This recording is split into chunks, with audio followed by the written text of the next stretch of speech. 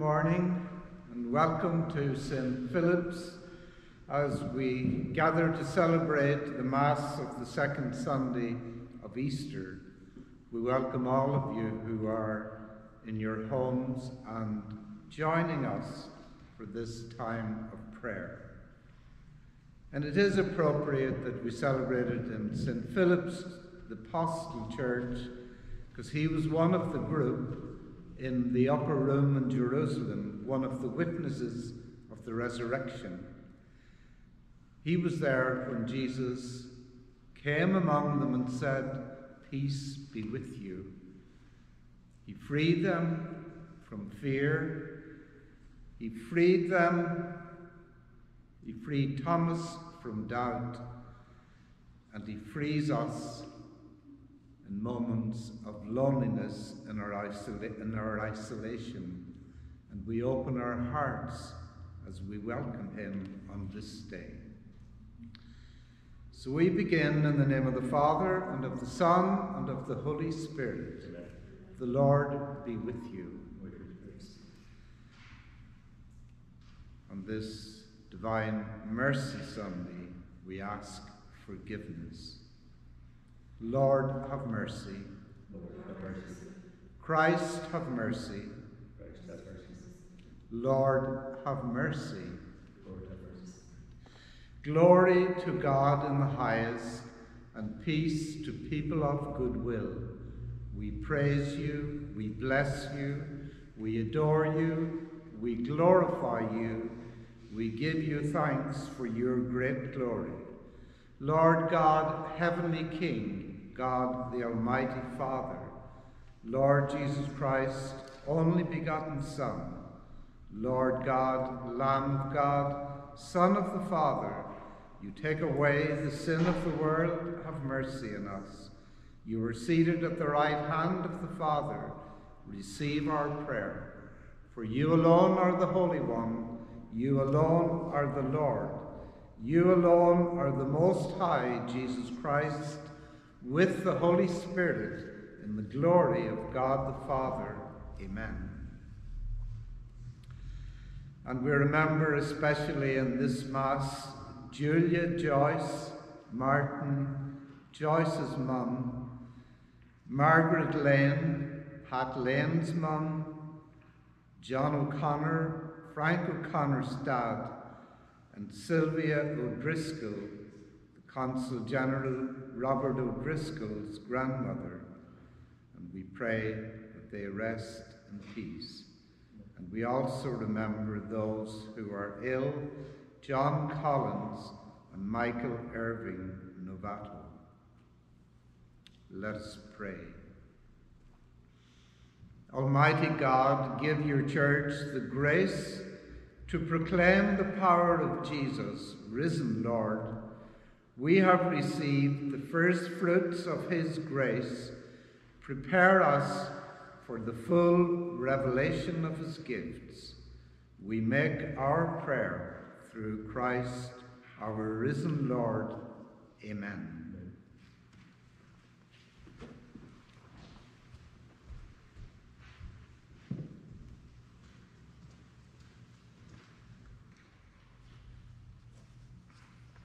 A reading from the Acts of the Apostles. They devoted themselves to the teaching of the apostles and to the communal life, to the breaking of bread and to the prayers. Awe came upon everyone, and many wonders and signs were done through the apostles.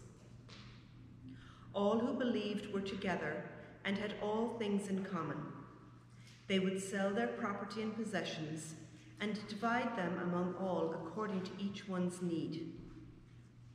Every day they devoted themselves to meeting together in the temple area and to breaking bread in their homes.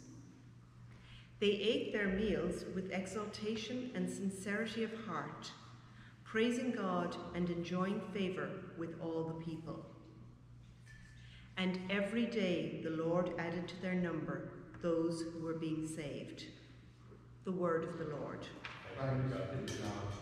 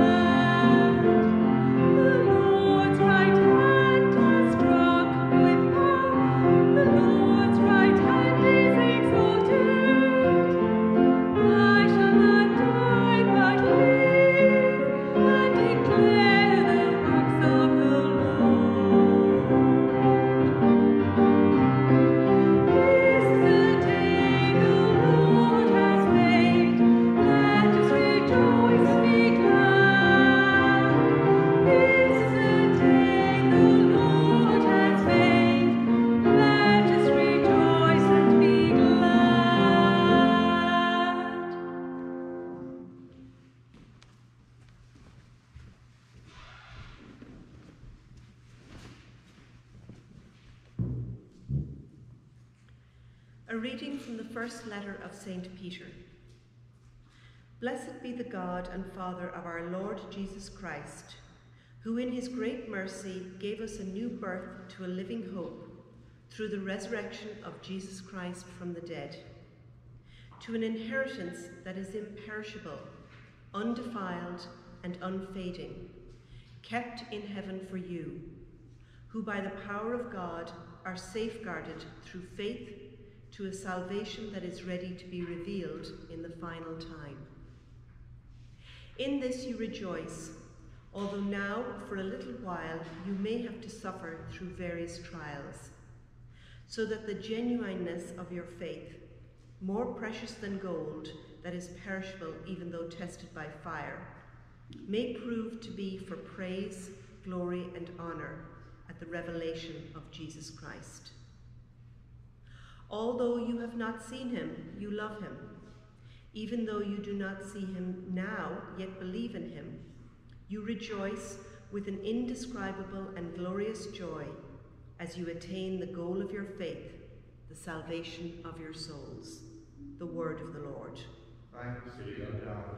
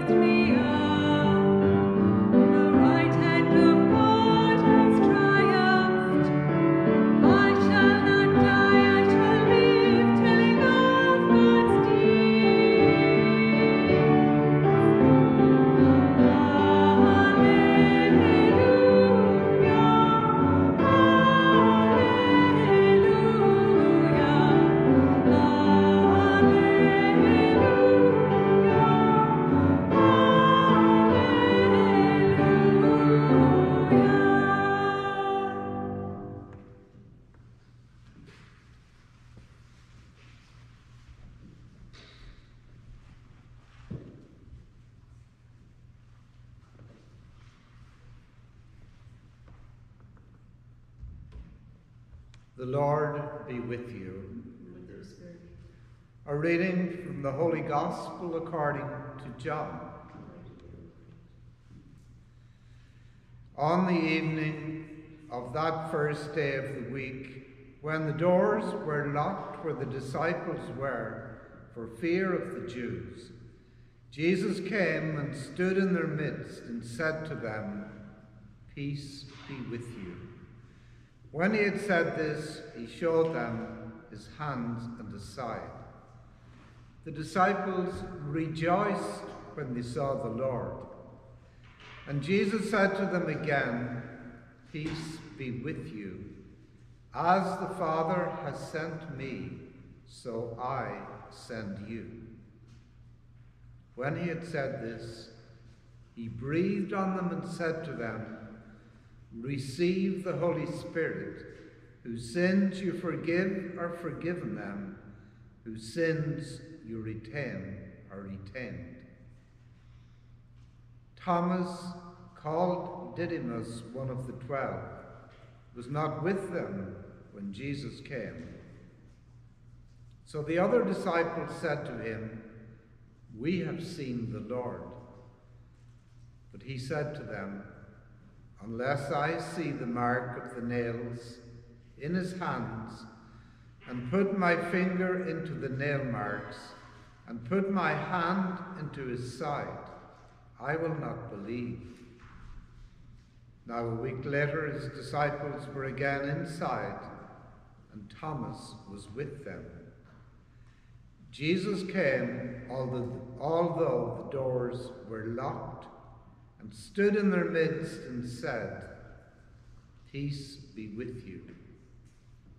And then he said to Thomas, "Put your finger here and see my hands, and bring your hand and put it into my side, and do not be unbelieving, but believe."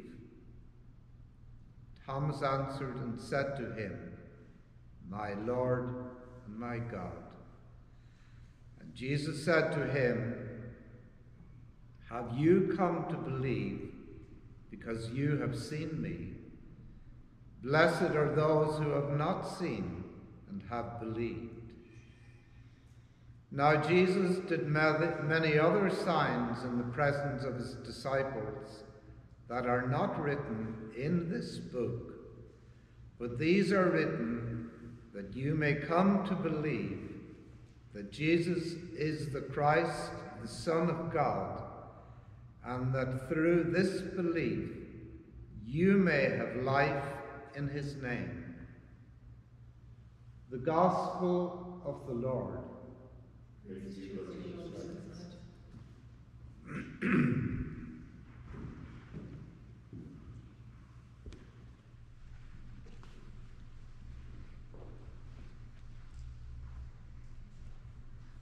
One of the things I received recently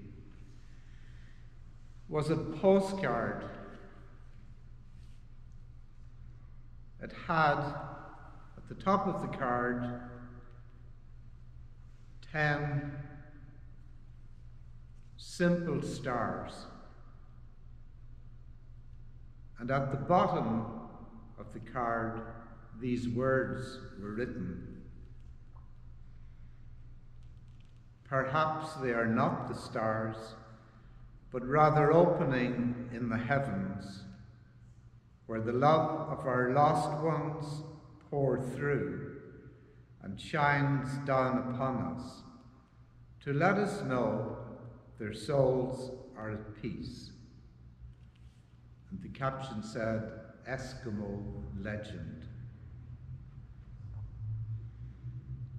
It just made me reflect on these days on all the people who have died from the coronavirus, who have not been able to have the full church and Christian burial.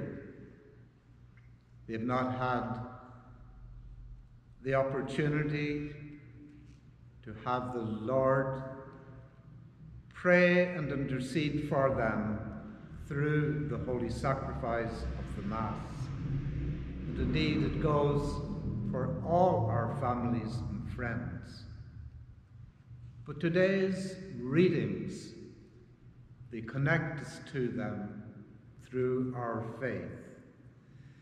And Peter said, "Blessed be God and Father of our Lord Jesus Christ.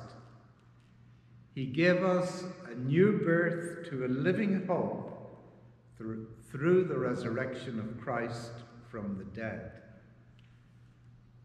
And in Peter 1, he said, "The goal of your faith is the salvation of souls."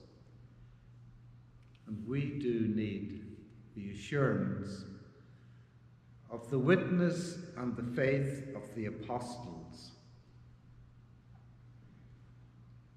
The group in the upper room were made up of the apostles and other disciples and family friends.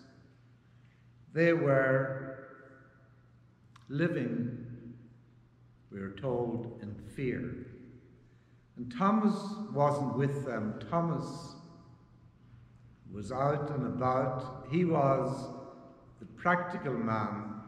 He was one of the younger ones. He was doing the grocery shopping. He was listening to what was being said on the street about the rumors of the resurrection of Christ. And he was also listening to see if there was a movement to kill all of the friends of Jesus. He came back to his friends, and he was still not believing that Jesus had risen from the dead. He was always the one to come up with questions.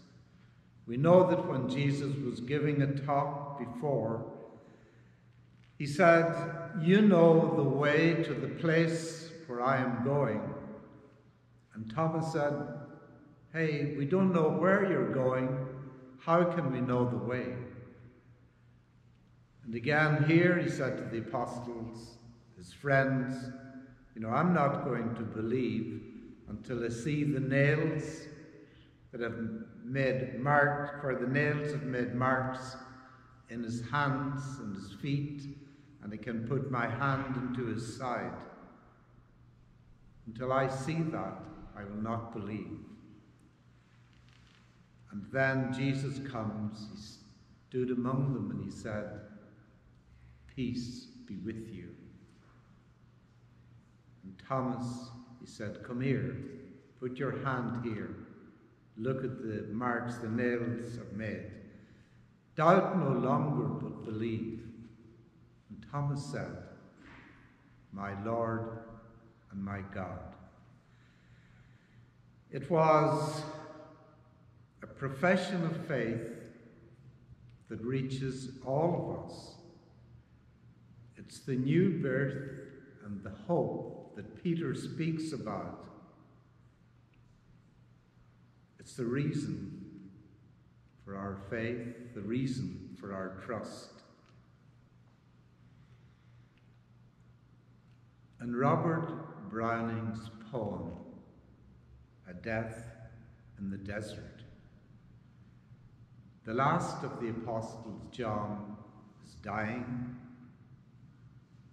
He looks over his life and wonders what will happen after the death of the last person to know Jesus personally. What will happen? And Browning said, "When there is left on earth no one alive who knew, saw with his eyes, handled with his hand, that which was from the first the word of life, how will it be when none more can say, 'I saw'?" So how can the church preach the risen Christ in a compelling way when we haven't seen? Today, Jesus, he makes the connection or the bridge between those who saw and those who did not. He said, "Happy are those who have not seen and yet believe." Without the apostles seeing and believing, there would be no faith. And that is why we affirm in the Creed one of the marks of the Church. We say the Church is one, it is holy, Catholic, and apostolic. We have no experience of the physical presence of Jesus, and our understanding of him is linked through generations of Christians and believers back to the apostles themselves. It's a great chain of faith which is linked to the person of Jesus himself. So you may think the chain gets weaker the more it is distant from that early church, from the moment that the apostles witnessed the resurrected Christ. But the Spirit which Jesus gives us is the life of the church. And it enables each of us to have a living relationship with God, that allows us to call God Abba, Father. And with generations, we profess our faith in the resurrection and the life of the world to come. And that is why I think that those words from the Eskimo legend, that the souls are at peace, and that all those that we know have prayed for, who have died in our time, we know that they are at peace because the Lord has truly risen and appeared to the apostles.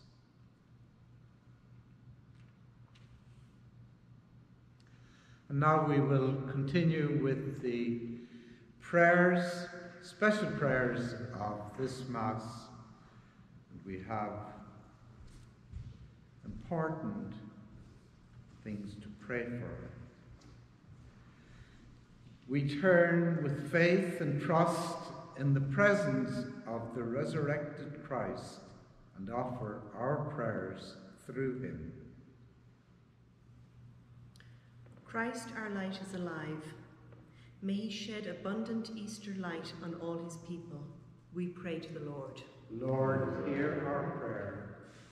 Christ is the light of his church. May he strengthen her and give her courage in her mission. We pray to the Lord. Lord, hear our prayer. Christ is wisdom for those in positions of authority. May he bless those who serve us in public life in this time of uncertainty. We pray to the Lord. Lord, hear our prayer. Christ is hope for those who serve in hospitals. May he bless and protect them in their daily work. We pray to the Lord. Lord, hear our prayer. We pray all who direct their energies to rescue us from the fear of the coronavirus. May the Spirit of God inspire and enlighten each step they take. We pray to the Lord. Lord, hear our prayer. Christ is the life of the faithful departed. May our deceased loved ones see him face to face. We pray to the Lord. Lord, hear our prayer. We pray for John Collins and Michael Irving, Father Jerry O'Rourke and his sister Noni, that they may get well soon. We pray for the repose of the soul of Julia Joyce, Margaret Lane, John O'Connor, and Sylvia O'Driscoll. We pray to the Lord. Lord, hear our prayer. Loving Father, we entrust to you our prayers on this second Sunday of Easter, knowing that you are with us always through Christ, our risen Lord. Amen.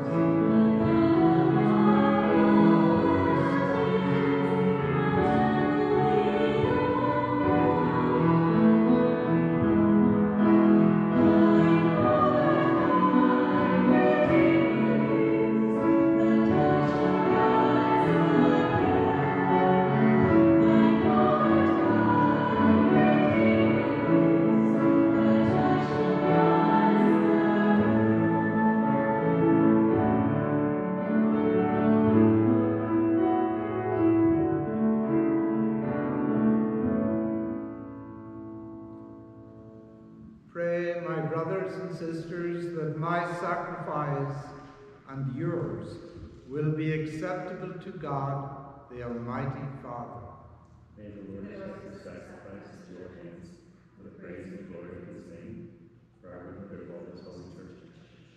Accept, O Lord, we pray, the oblations of your people, and of those you have brought to new birth, that renewed by confession of your name and by baptism, they may attain unending happiness through Christ our Lord. Amen. The Lord be with you. Lift up your hearts.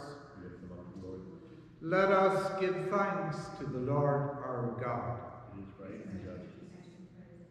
It is truly right and just, our duty and our salvation, at all times to acclaim you, O Lord, but at this time above all, to laud you yet more gloriously when Christ our Passover has been sacrificed. For he is the true Lamb who has taken away the sins of the world. By dying he has destroyed our death, and by rising restored our life. Therefore, overcome with paschal joy, every land, every people exults in your praise, and even the heavenly powers with the angelic hosts sing together the unending hymn of your glory as they acclaim. Holy, holy, holy Lord God of hosts, heaven and earth are full of your glory. Hosanna in the highest. Blessed is he who comes in the name of the Lord. Hosanna in the highest. You are indeed holy, O Lord, the fount of all holiness. Make holy, therefore, these gifts, we pray, by sending down your Spirit upon them like the dewfall, so that they may become for us the body and blood of our Lord Jesus Christ. At the time he was betrayed and entered willingly into his passion, he took bread and, giving thanks, broke it and gave it to his disciples, saying, "Take this, all of you, and eat of it, for this is my body, which will be given up for you."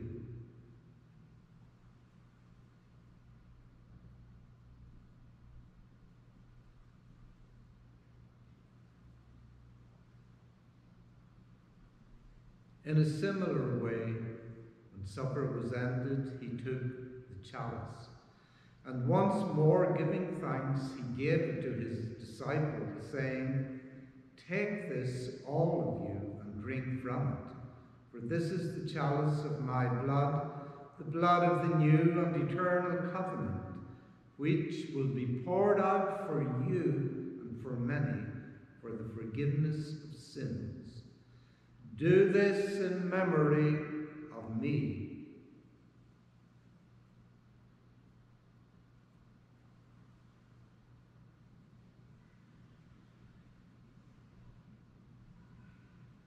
The mystery of faith.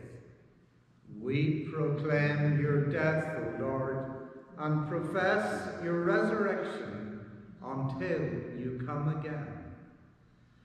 Therefore, as we celebrate the memorial of his death and resurrection, we offer you, Lord, the bread of life and the chalice of salvation, giving thanks that you have held us worthy to be in your presence and minister to you. Humbly we pray that, partaking of the body and blood of Christ, we may be gathered into one by the Holy Spirit. Remember, Lord, your church spread throughout the world, and bring her to the fullness of charity, together with Francis, our Pope, Salvador, our Bishop, and all your people. Remember your servants whom you have called from this life, Julia Joyce, Margaret Lane, John O'Connor, and Sylvia O'Driscoll. Grant that they who were united with your Son in a death like his may also be one with him in his resurrection. Remember our brothers and sisters who have fallen asleep in the hope of the resurrection, and all who have died in your mercy. Welcome them into the light of your face. Have mercy on us all, we pray, that with the Blessed Virgin Mary, Mother of God, with Saint Joseph, her spouse, with the blessed apostles, Philip, Thomas, Peter, and all the saints who have pleased you throughout the ages, we may merit to be co-heirs to eternal life, and may praise and glorify you through your Son, Jesus Christ. Through him, with him, and in him, O God, Almighty Father, in the unity of the Holy Spirit, all glory and honor is yours forever and ever. Amen. And we now pray with confidence to the Father in the words our Saviour gave us. Our Father, who art in heaven, hallowed be thy name. Thy kingdom come, thy will be done, on earth as it is in heaven. Give us this day our daily bread, and forgive us our trespasses, as we forgive those who trespass against us. And lead us not into temptation, but deliver us from evil. Deliver us, Lord, we pray, from every evil. Graciously grant peace in our days, that by the help of your mercy, we may be always free from sin and safe from all distress, as we await the blessed hope and the coming of our Saviour, Jesus Christ. The kingdom, power, and glory are yours now and forever. Lord Jesus Christ, who said to your apostles, "Peace I leave you, my peace I give you," look not on our sins, but on the faith of your church, and graciously grant her peace and unity in accordance with your will, who live and reign forever and ever. Amen. Peace of the Lord be with you always.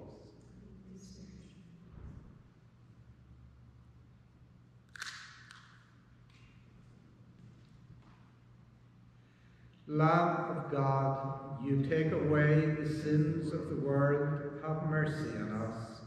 Lamb of God, you take away the sins of the world, have mercy on us. Lamb of God, you take away the sins of the world, grant us peace.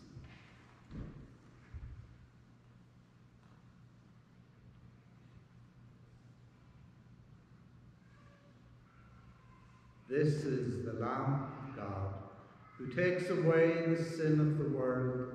Blessed are those called to the supper of the Lamb.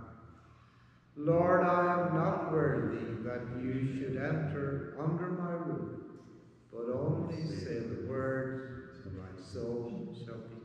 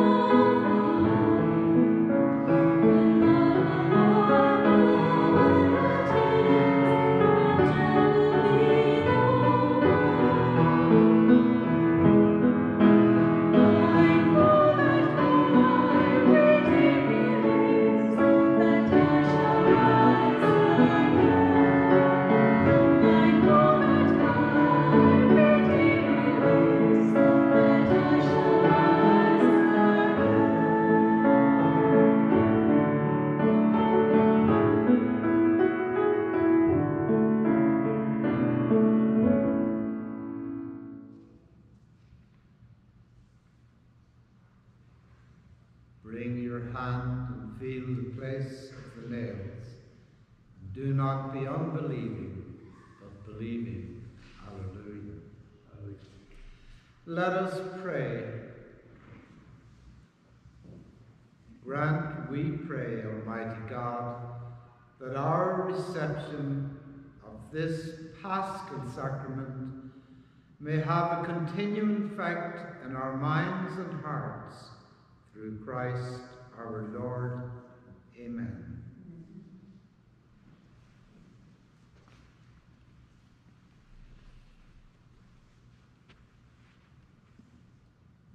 Just thank you to all of you who have joined us this morning to celebrate this Eucharist. I encourage you to look again at the readings and think of how Thomas made that tremendous act of faith and how he will inspire us each day. It's always good to keep smiling. You know, a man went to the doctor. He said, "I don't know what's wrong with me. My right ear is always warmer than my left one." So the doctor looked at him and he said, "I see the problem." He said, "You need to adjust your toupee."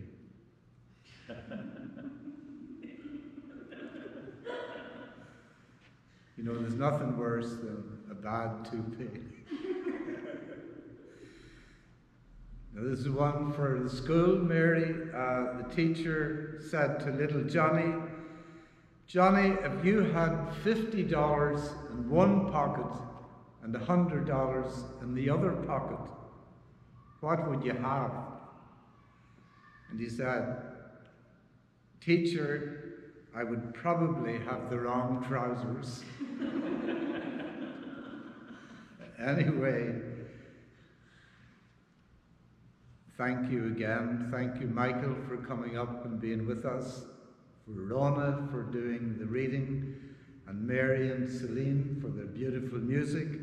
And I know they're going to lead us out in song. But first, we extend God's blessing to all of you. The Lord be with you. And may Almighty God bless you, the Father, the Son, and the Holy Spirit. This Mass is ended. We go